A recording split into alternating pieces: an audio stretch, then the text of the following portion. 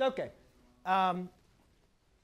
So ladies and gentlemen, in this case, we have a point and we're given a slope. Now, in previous times, we've used to write the equation of a line, we used y equals mx plus b, right, where m is the slope and b is the y-intercept.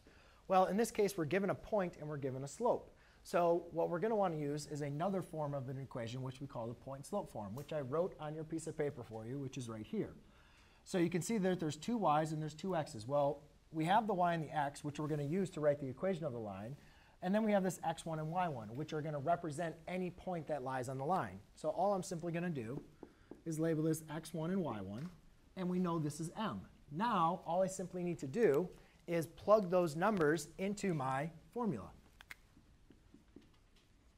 So I'll write this as y minus y1, which is 2, equals m, which is 3/5, times x minus x1, which is -5.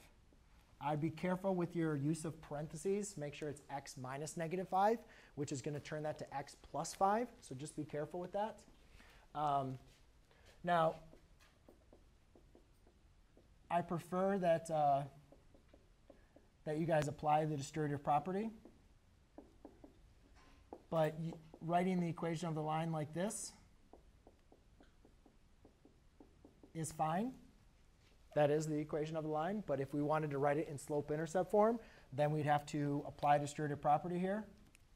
So you obtain y equals 3/5 x plus 15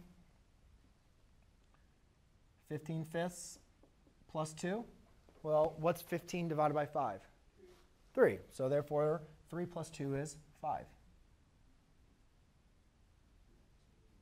And then it's now in slope-intercept form. I don't think I asked you to find the slope and the y-intercept of the equation line. But if you needed to, you could say the slope is 3/5 and the y-intercept is 5, because that is your value of b.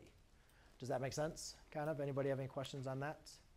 It's an old algebra 2 problem. Now, I wanted to show you guys that example